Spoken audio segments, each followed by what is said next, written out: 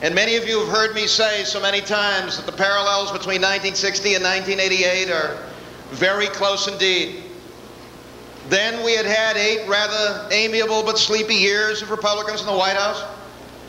We had a country that was ready for change, a son of Massachusetts born in our hometown just a mile from where Kitty and I live, winning that nomination, reaching out to the state of Texas and asking a great senator from the state of Texas to join him on the Democratic ticket.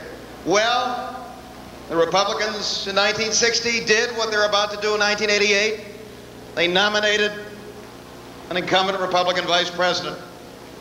Jack Kennedy and Lyndon Johnson beat that incumbent Republican vice president in 1960, and Mike Dukakis and Lloyd Bentsen are going to beat him in 1988.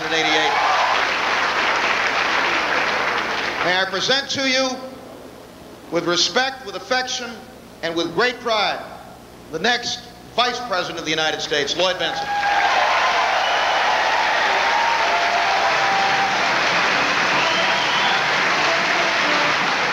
Joining this campaign as the Vice Presidential candidate is not just an honor,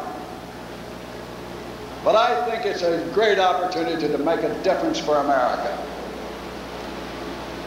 The Massachusetts and the Texas axis was good for the country and good for the Democratic Party in 1960, and it's going to be a real winner in November of '88.